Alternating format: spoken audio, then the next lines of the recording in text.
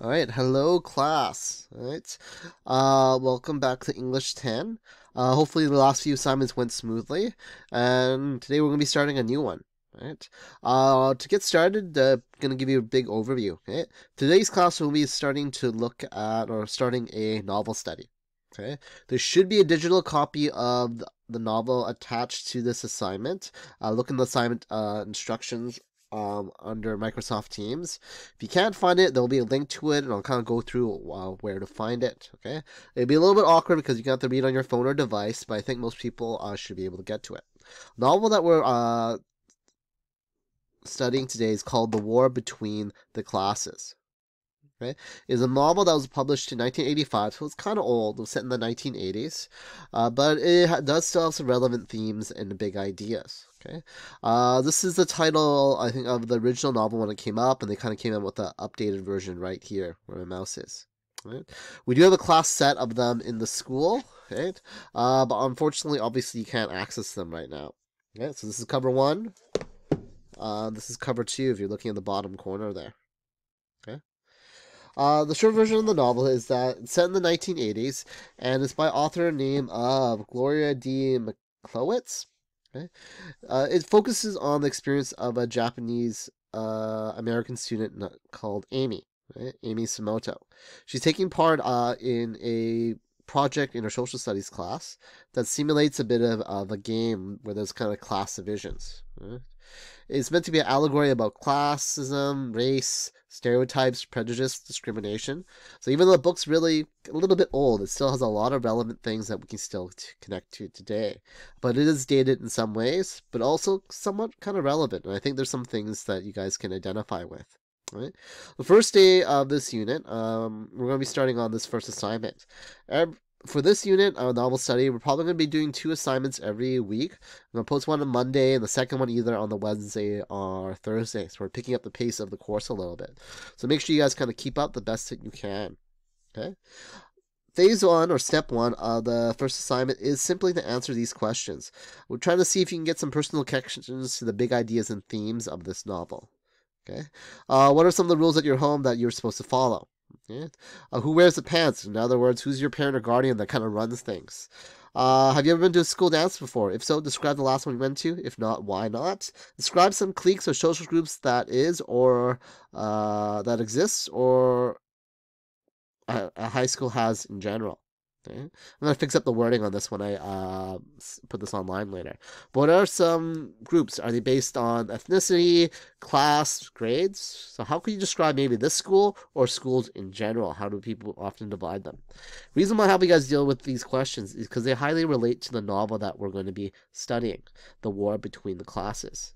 Right? So you should be able to access this Word document on Teams. I think most people now do this by now. You can edit the document online or download it and upload it later. Okay. I suggest if you haven't yet, use Chrome. It's probably the easiest way to deal with it. Okay. Once you're done that, try to keep all your answers on one page.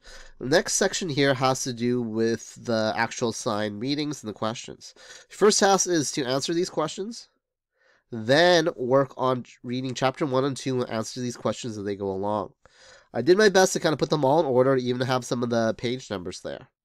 Each chapter, I'm going to have you guys write a short definition for each the terms, and I'd like you to answer the rest of questions in kind of full sentences or detailed point form. Kind of use your judgment. Okay. For example, what does Adam's note to Amy say? Well, that's kind of a direct quote, so it's going to be kind of a direct line from the novel. Describe Amy's neighborhood compared to Adam's. Well, maybe you could put this in point form. Amy's neighborhood is, then Adam's neighborhood is. Okay. Well, this one's straightforward. What country is Amy's family from? Her last name is Samoto. So he's actually ethnically Japanese. So you can say Amy's family is from Japan. Okay? Why is Amy's father so strict? Well, this one's going to be a little more complicated. So do your best to put as much detail as you can. And here, I just want you guys to summarize the events of chapter 1. Detailed point form is fine. Because that way, when you kind of try to studying for some more future assignments, kind of look back, you kind of have a set of notes to refer to. Okay? Chapter 2, same idea. Okay? Okay, now for actually accessing the novel itself. most of you guys should have a copy of this attached to the file. I made it as a PDF. Found a digital copy online. So if you go to the, how do they call it? Resources for the assignment, it should be attached to it. If you can't, or prefer to read it differently, what I've given you here is a Google Drive link. It's kind of different ways to do it. Open this. One, you can copy and paste it, assuming most people know how to do that. If you're using your phone, you might just click on it. But I'm going to show you how to open it up from Word. Okay. You right click on it, depending on what type of system you're using. You're going to have to open up the hyperlink. Okay. Okay, there. I'll bring you to a Google Drive account where there's all the entire novels kind of broken down here. This file here is the entire novel. The rest of these is kind of broken up in different chunks. Okay?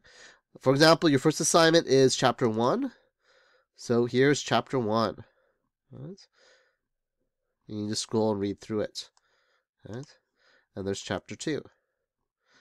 Right? Right? Right, you can download it as well if you want. You can click on this one. I'll get this whole entire novel, but you can't preview it. You have to download it. Okay.